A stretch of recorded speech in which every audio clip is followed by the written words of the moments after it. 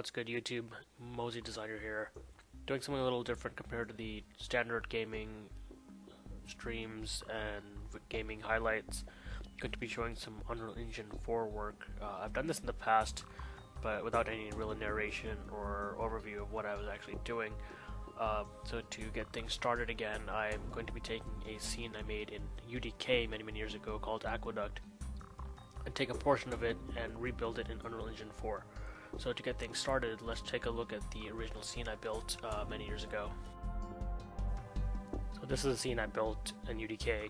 I call it Aqueduct. There was a whole aqueduct system behind it, but third I just take this one corner where I had the 3 water wheels. I thought this was a very cool angle. When I built this, I thought this was pretty cool. It's a bit brown, as you can see. But I kind of like the mesh construction I did, and I figured it'll be a fun project to recreate in UE4 using the assets provided. So, taking this snapshot of the level, I'm going to rebuild it with the assets that are available in Unreal Engine 4. So as soon as I open Unreal, I have a blank scene, just a basic square, some basic lights, and I'm going to get started from this point to build the level. So the first thing I do is I put up kind of my wall, my back wall, where I'm going to get started and kind of build the foundation of the level from here.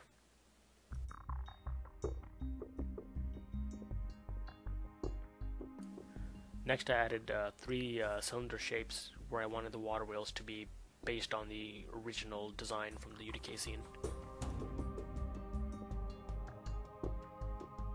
Expanding upon the water wheels by adding the water troughs below each water wheel, again in gray box form.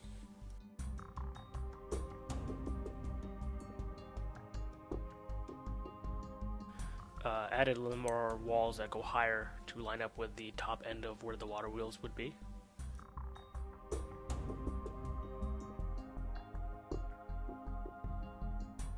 Now I'm starting to add in some of the structural shape with the position of the pillars for the building.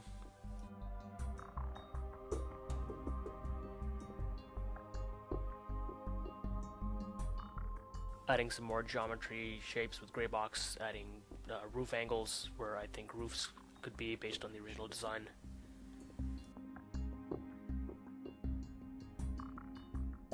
Here I added in the top water troughs that would drop water from above to the water wheel below.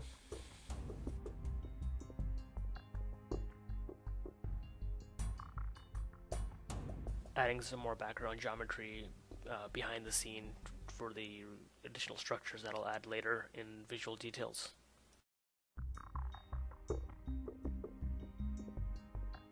At this point I've added in the railings in the foreground to determine the boundary of my scene.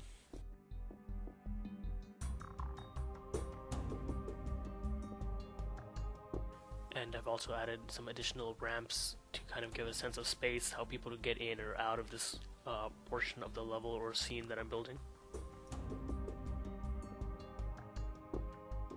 Adding in some background structures to the skybox area to match kind of the same positioning I had from the original UDK scene. And at this point, the gray box is also in a completed stage. Now I'm beginning a static mesh pass, just replacing my gray box with some core static meshes, such as in this case I'm adding a floor mesh.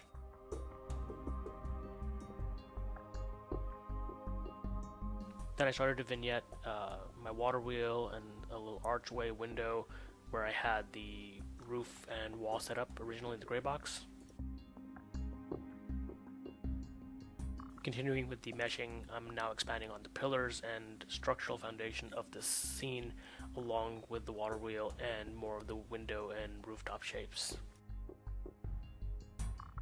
Here I pretty much did a full vignette of my shapes and my designs that I'd like to use, and from here I kind of copy paste and duplicate what I liked in this small corner of the scene.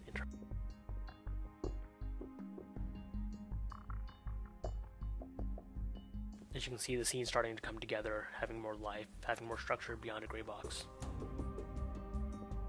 Now I've replaced the second gray box water wheel with the water wheel I've already built in static mesh, and in the next scene after that you'll see the same shapes duplicated to the third water wheel.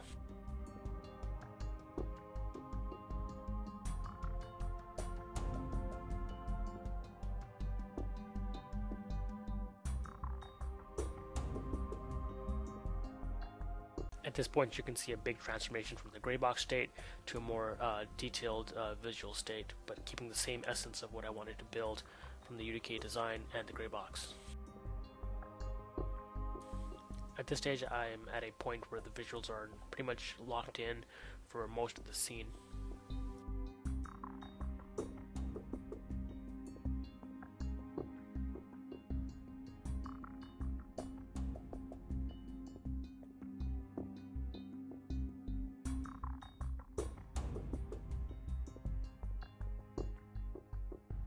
Starting to add in some decorations, added some statues, some staircases to fill in some of the gaps that were in the gray box.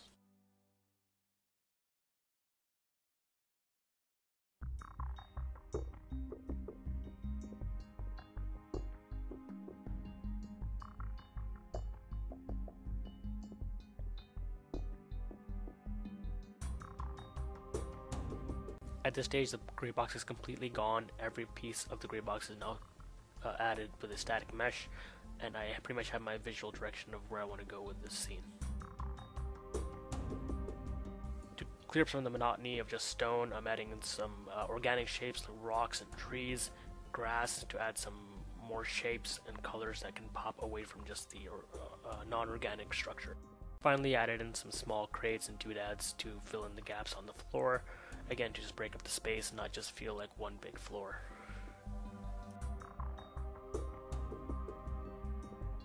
Now I've started a lighting pass. I kind of want to go with a overcast or dreary feel, so it was my first attempt at pulling this off with the light settings in Unreal. Here things got a bit too green, but again, just experiment with settings. Tried to add some more color variations with torches, so it's not just all one color. Again, messing with more settings. This time it went too much purple. Really not getting that right overcast or dreary feel I wanted to get with my scene.